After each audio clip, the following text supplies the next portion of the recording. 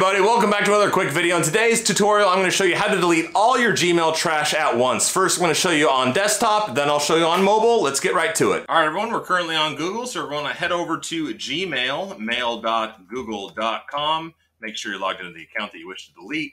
Over here on the left, if you scroll down to the More tab, select More, and then head down to the Trash tab. This will have all your trash in it. Now you can select them individually, or if you're trying to delete everything, you can select this box up here and then head over here to select all the conversations in trash. And then the last button is clear selection. Give it a minute, hit empty trash now.